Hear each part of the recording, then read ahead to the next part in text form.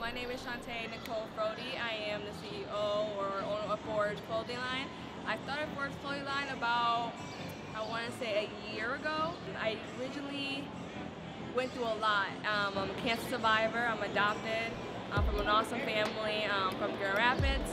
Wanted to do something with my talent and what was my passion and how can I encourage other people, and when people come in my life and forge them and cross my path, like, what can I give them and what can I show them? And you know, God really has shown so much in my life, and I just wanted to use it in some way of giving it to somebody else and showing somebody else.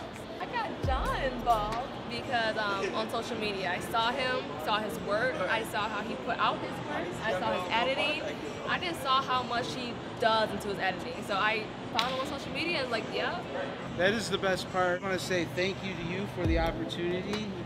I love what you do with your clothing. I think this is going to be an awesome partnership that's going to last a very long time. I do see that. Definitely want to give a shout out to all the models that came out with us today.